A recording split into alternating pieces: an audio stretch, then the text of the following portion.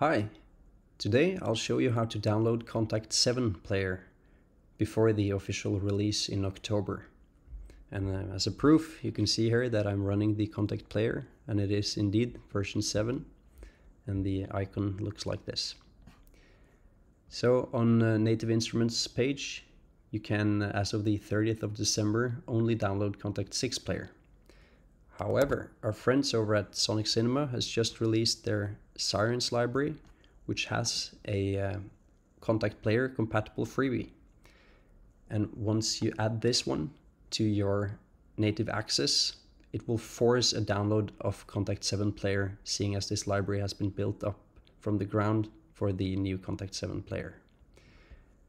So all you have to do is add this to your cart, proceed to checkout, fill in out all the information here, and then you'll get an email, and that will redirect you to a link similar to this one.